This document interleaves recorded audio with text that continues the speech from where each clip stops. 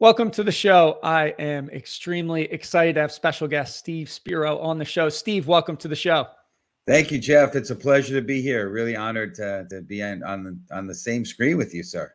I'm excited to have you. I love the topic, love the edge that you have that we're going to dive into, because I would say from the shy introverted piece, a lot of people feel that way and can't get out of their own way and break out of their shell necessarily. So let's dive right into your hidden edge. I know it's growing up as a shy introverted kid, having some learning issues as well as dyslexia. So let's dive in, give some backstory in that, and then really let's dive into how you lean into that supposedly disadvantage or weakness and really now are a master connector and speaker, all those great things. Yeah, no, I appreciate it. I mean, it's been a crazy journey, Jeff. I mean, like you said, I mean, I didn't even know I had the disability. I just knew when I was, when they had me reading out loud at class, I would stutter and, my ears would turn beet red. I was super embarrassed, humiliated, honestly. I was trying to read. I just realized I couldn't comprehend. It was crazy. And so then, getting bullied as well. And, back, and this was not cyberbullying back then. I'm a little older than that, but there was some bullying going on. And yeah, what it did is it made me go into a shell. And I know we're going to probably touch on the connecting aspect of it, but, being this sort of person that just wanted to protect myself from other people, just basically. And then I wound up figuring out I had some talent, wound up going into advertising. My dad had a liquor store, so entrepreneurship was in my blood. But dissuaded me from that, and I wound up going into advertising marketing. Went to high school and college for that. Got out of college, couldn't get a job, start a company, and had a really illustrious career in advertising. And then started training the martial arts since '83. I think that was a way I could kind of maybe break some barriers, no pun intended, in that realm. And so I was doing that a lot, and I had got involved in real estate and rental property stuff. So I think. I was the ultimate busy professional, but in my case, yes, I was proud, but I also used that to block people from me and just to kind of protect from being hurt. And, there were all this ridicule and all these things that I dealt with for years. And I didn't even think about it. It wasn't something I was conscious, but I just, people would be like, hey, let's get together. And I'm like, yeah, I'm busy. I just can't. And I used that as a way to kind of keep my guard up and keep people away. So, yeah. And that was kind of me for many, many, many years, for sure. Do you remember kind of the first instance of being bullied or speaking up in class and having that experience? Do you remember when that first kind of occurred? I think like a lot of people, I think women, if they remember the pain they go through in pregnancy, they wouldn't have a second child. So I think when there's painful situations we have a tendency to suppress or try to forget them. I do remember though, a few things I remember, on the bullying side, my last name is Spiro, obviously. And so I was very awkward and uncoordinated, and probably a lot of that had to do with my self-esteem. And, my dad I learned out later, he was also picked on as a kid, and he did teach me how to fight and all those rites of passages that we often go through as when we're a young kid. I didn't have any of that stuff. I think he played baseball with me one time. But one thing that my whole, the neighborhood, my nickname, again, Spiro, was Spaz. That was my nickname. And, think about how that would affect somebody's self-esteem growing up, and them believing that they were sort of a spaz. Right. I do remember on the flip side of it, going to a sleepaway camp for one summer, and there was nobody from the neighborhood that was there. Okay. And I remember reinventing myself and being a completely different person. And it was such a great experience that nobody knew that I was called Spaz back at home. No one knew that I was uncoordinated. Nobody knew that I was, had a low self-worth. And I was able to kind of just be somebody new, and it was awesome. And it showed me something, Yeah. How did you, I'm interested, how did you apply that lesson then as you got older, right? It just showed me that, you could put yourself around different people in other industries, other arenas, and not have to take the old baggage of what you had or were or did into this new situation, because not everybody knows those things that you've done or been or who you are. So I think it's great. And, obviously I don't forget the past, it shaped who I am, but I also don't have to live in the past. And today I could be a new person. I could reinvent myself. It's going to be I believe who we are is based upon, of course, the books you read and the people you associate with. But one of the important lessons I've learned over time is that we could reinvent who and what we are. We don't have to be stuck in the mud with who that old person was. So I think it was a great lesson. And, going into the martial arts was a chance for me to reinvent who I was. Although I did take some of the old insecure, broken person that I was into that, but it did give me a place to kind of start fresh. Gotcha. Yeah. I personally, I was a very shy, introverted kid, and sports gave me that way out as well. Probably very similar to the martial arts, where all of a sudden it's a different playing field. I luckily was pretty good at sports, so I could excel, and that created a different circle. Right. And so true. So obviously being bullied growing up, that must have built some resiliency, some tenacity, some hard work. Like, how did you morph that into then being successful in advertising and having a career and doing those sort of things? What was that process like? Because I love how you mentioned we can constantly evolve. We can constantly have another iteration of ourselves. We don't need to be stuck in the past. So many people, though, that's like an anchor, right? They can't get past it. They can't break free from it, right? They're trying to, but they can't. What were some ways that you kind of built that process as you moved forward into your career? Yeah, I mean, for me, the martial arts, and I think probably like sports did for you, Jeff, the martial arts was a big development area for me. And one of the things that I learned in the martial arts is if you outwork people, you will succeed. And I want to taking that, doing that, taking up that mantle, so to speak.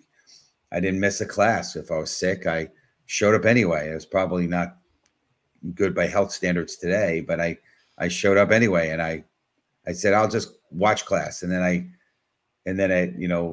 I was like, okay, well, I'll just put my uniform, my gi on. Okay. Well, you know what? I'll just do the first part of the class.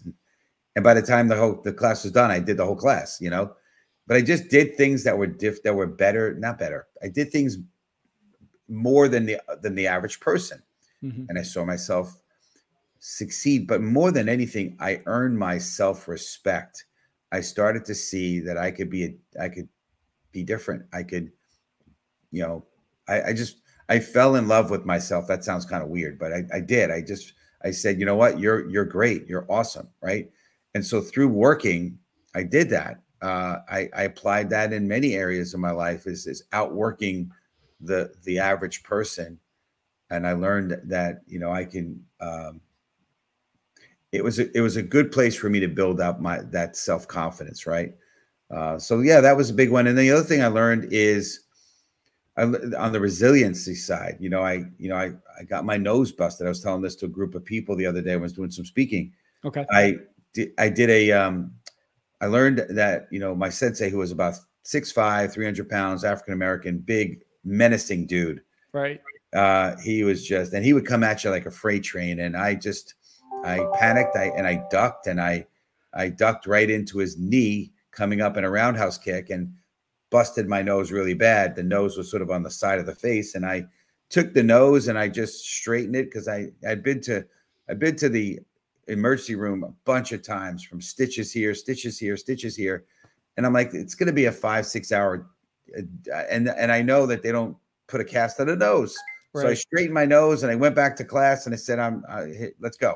I just said I was going to do things that I'm just going to fight through it. And one thing that I learned is I'm still short guy, not a huge frame, Gotcha. And I got up against big guys, and I said, all right, I'm going to develop that one thing that will be my strength. And in my case, it was developing a reverse punch and being able to just no matter what, these guys, no matter what, they knew it was coming. I got a reverse punch in on their solar plexus or their rib cage.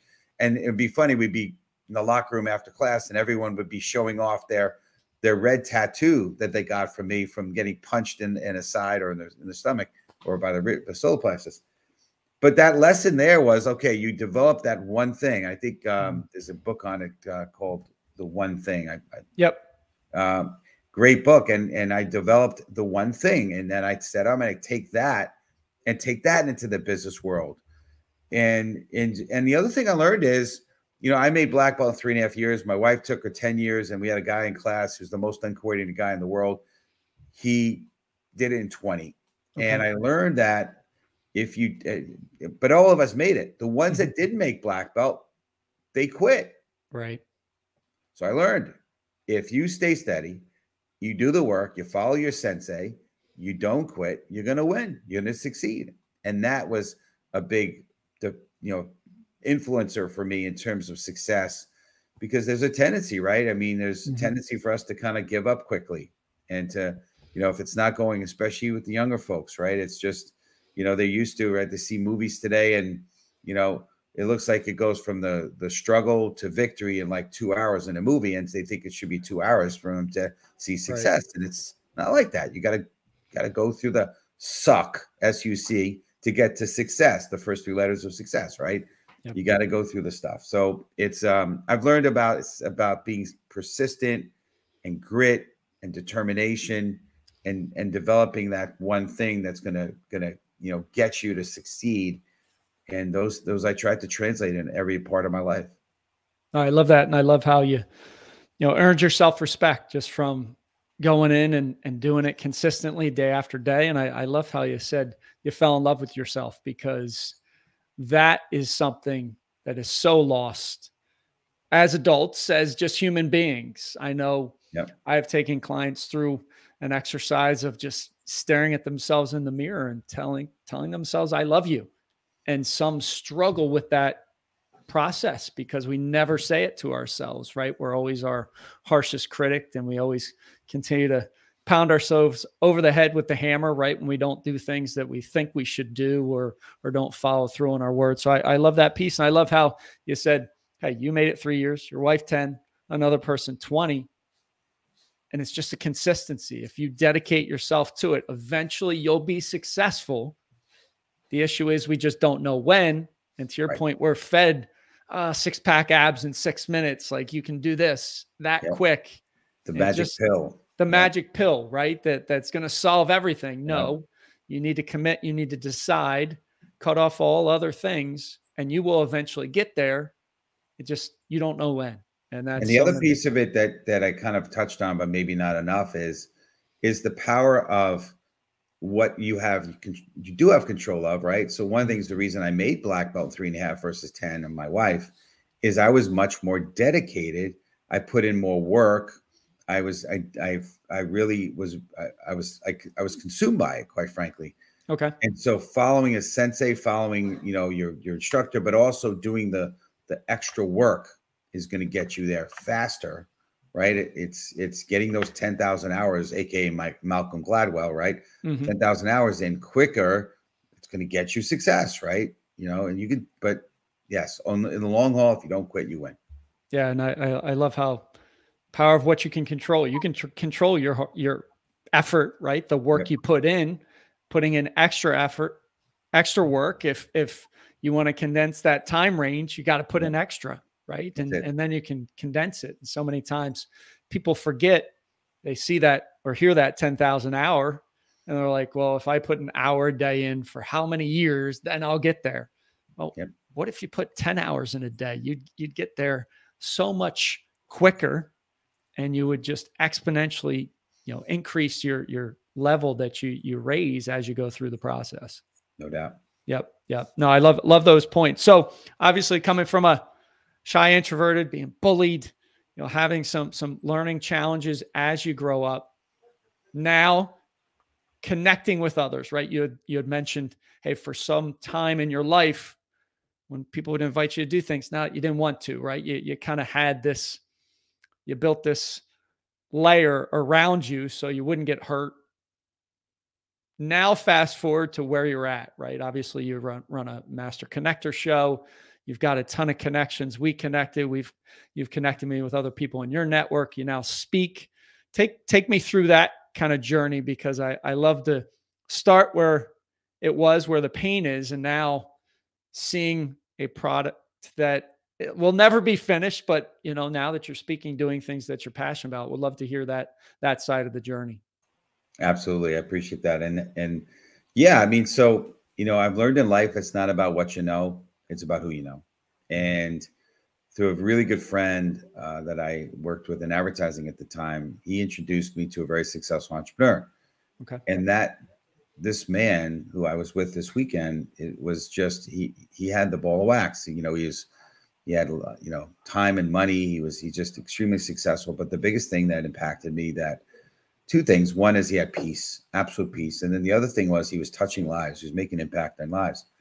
And so I was really intrigued, chased him. He became a mentor to me, and he still to this day has that role. And it's been amazing and very transformative. He got me on a path of self-development, books and audios and networking, because I was growing, but not at the capacity I needed to. I knew that there was something that I needed to change. I needed to be a better version of myself. I knew I needed to. I just didn't know how to do it. Gotcha. And so he became that GPS, so to speak, if you will, right?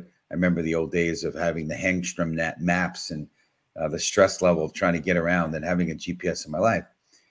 Well, anyway, the journey has been an amazing journey, but it's been a long journey, right? Because, you don't change overnight sometimes. And I didn't. And I had a lot of reprogramming that had to happen. But one of the things he did is he challenged me. He said, listen, I want you to meet 3 total strangers every day. Now, maybe if you're in the Midwest or the South where people are super nice, that's okay. But I'm in the New York area. Right. I just recently moved to Connecticut, but before that I was in New York, and, just 25 minutes outside of the city. If you talk to a stranger in New York, they're going to shoot you. If you're a kid, your parents told you don't talk to strangers, they'll kidnap you.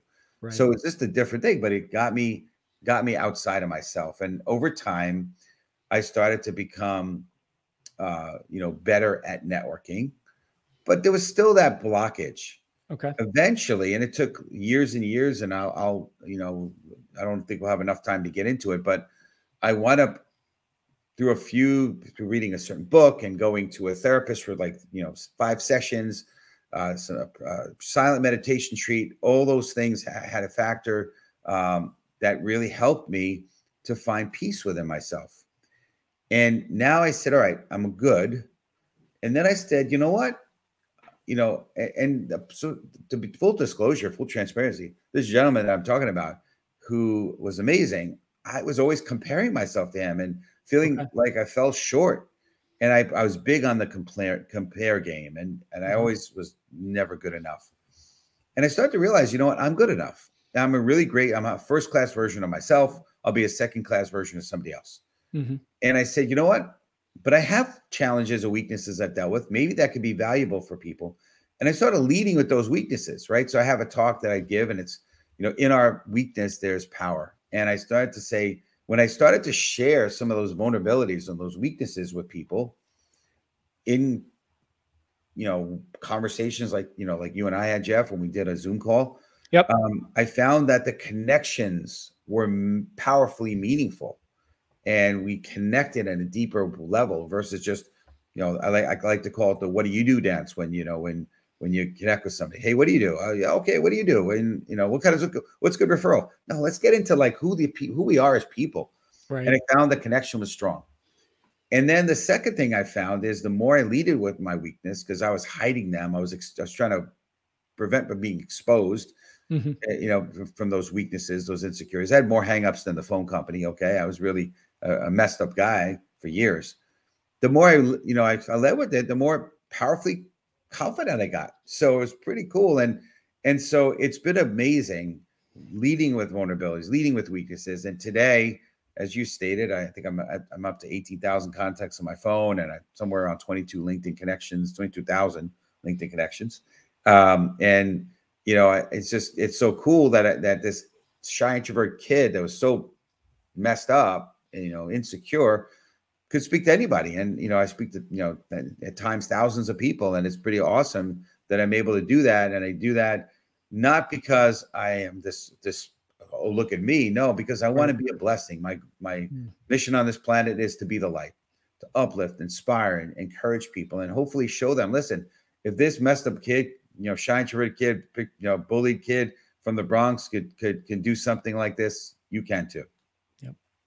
I love that story. Thanks for sharing and leading with weakness, vulnerability, right? Because you build a deeper connection. And I said it, and I think, not to generalize, but men especially, it's more difficult to have those deeper conversations. It's about, hey, how are the kids, or the Yankees, or I'm a Phillies fan, right? Like, that's all we're talking about. It's not about stuff that truly should matter and we should have conversations about. So I love that piece and how you do that. And listen, we all have skeletons in the closet. We all have things and issues and insecurities. And I think so many times we think nobody else has it. It's only me. And that's just so far from the truth, right? I could probably throw a baseball and hit a couple people that have the same things or go through the same issues right now. And it's so incredibly powerful when you understand that, and you can kind of say, okay, I'm going to lead with that. And here's who I am, because to your point, that builds confidence because you have nothing you're hiding from. Hey, here's who I am. Here's, take it or leave it. This is me. And that's a great place to come from. I do want to ask you this question. So I know public speaking, you're moving into speaking and doing that as a passion.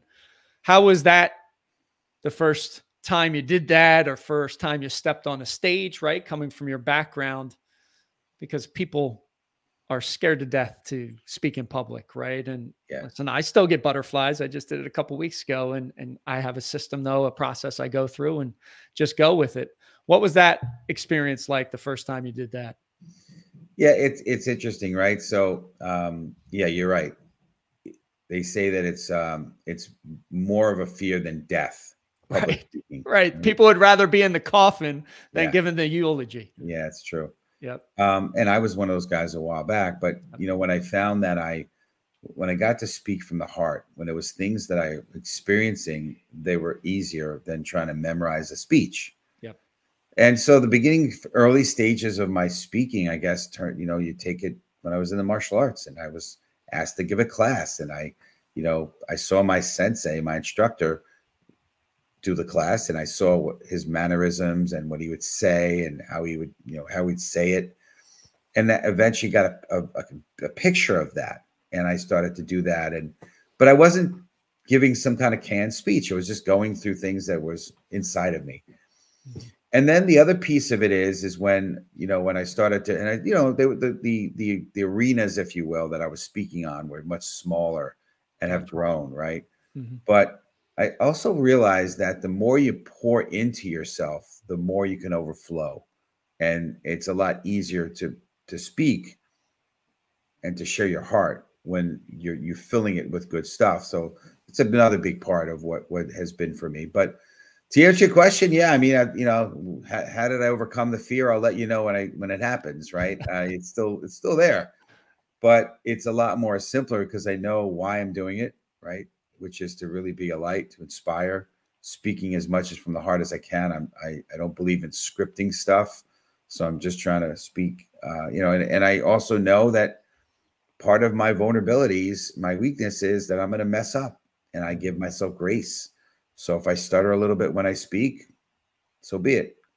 If I say a little bit more than I should, so be it. I'm going to work on not doing those things, but I'm not going to beat myself up about it.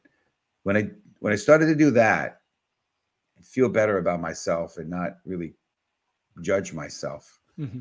Speaking was a lot easier. Yeah, no, I love that fact. And when you speak from the heart and it comes from your energy, your soul, and you're looking to make an impact, I mean, people feel that, right? And I'm right in line with you. I mean, I'll have key points I want to touch on that I kind of map out, but I don't type anything down. It's all coming from, just what I practice on myself. And then it often, authentically goes out to who I'm speaking to. So love those pieces for sure. So Steve, I've loved the conversation.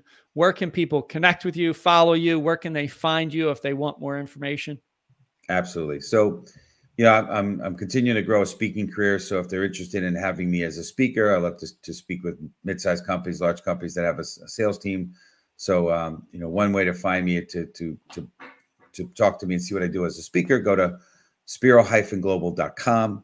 Okay. But generally, LinkedIn is the best vehicle for me as far as the social media tool. I do have a YouTube channel. I do have some of the other platforms, but and another easy way is stevespiro.com. Just go to stevespiro.com, so STEVESPIRO.com, and they can go and all of the links to the YouTube and to the LinkedIn, and to the speaking site is all there. So if nothing more, stevespiro.com is the easiest way.